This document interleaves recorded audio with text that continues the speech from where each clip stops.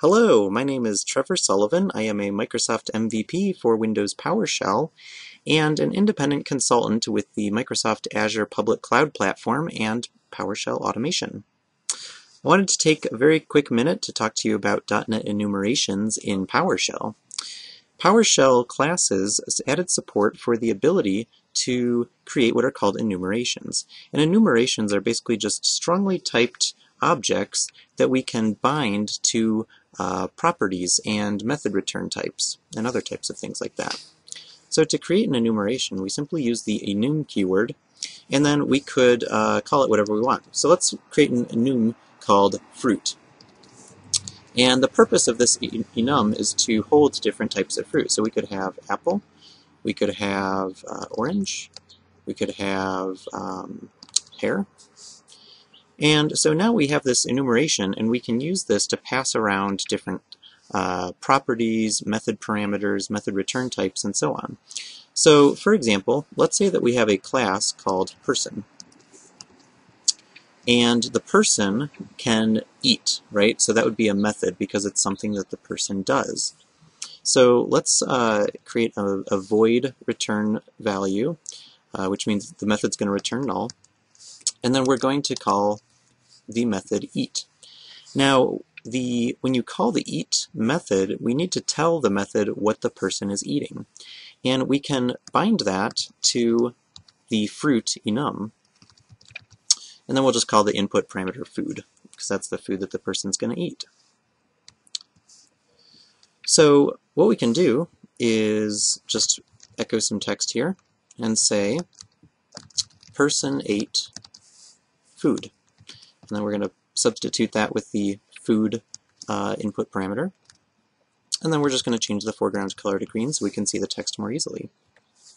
So now we can instantiate this person class by calling the new method that's inherent, and that calls the default constructor.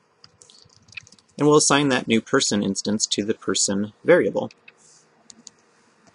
So now what happens if we try to call person.eat and pass in squirrel? So let's try to run this by hitting F5. And what you'll see is that you get an error saying it can't convert the food argument with value squirrel, because we passed in squirrel as the value to the food parameter. And it says it can't convert squirrel to a type of fruit, because we didn't define squirrel inside of our fruit enum. So let's say that a squirrel was a type of fruit, as crazy as it sounds. So we're going to add our squirrel to our fruit enum, and if we rerun this, you now see that the person ate a squirrel. I'd like to take a look at one more example. Another example would be, let's say that we're building a PowerShell class that represents a type of tractor trailer, a truck, right, a transport vehicle.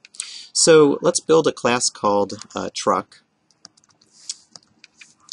and let's say that it has a type of trailer. Okay, so we're gonna add a trailer to it, but we're going to bind the trailer type to a very specific set of values, and we're going to use an enum to do this.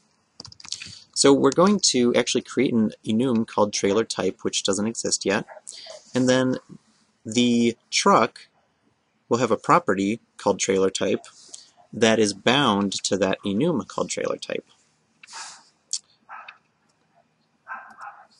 I'm actually going to call this variable, or the property, type of trailer, just to avoid confusion here. So we're going to build the enum using enum trailer type, and then let's say that there's a box trailer, a logging trailer, and a custom trailer, and maybe we'll add like a flatbed trailer for transporting cars. So now our truck has a trailer, but it can only have a trailer of the type that's specified in the trailer type enum. So let's create a new truck, and we'll assign it to a variable called new truck. And then we're going to instantiate it by calling the new method, or the new constructor, rather. And then let's try to set the type of trailer to oil container. So if we hit F5 to run that, you'll see an exception appear, and it says it failed to set the type of trailer property on the truck instance that we created because it can't convert the oil type to the trailer type, or it can't convert oil to the trailer type. And that's because we don't have an oil type of trailer in our enum. So what we could do instead is either assign it a box trailer, and as you'll see, that works successfully because the box trailer type appears in our trailer type enum. So that's just a really quick video to talk about enumerations in PowerShell. It was added in, I think, September 2014 preview of PowerShell version 5, or the Windows Management Framework Core package. So make sure that you take advantage of this functionality in your scripts. See you next time.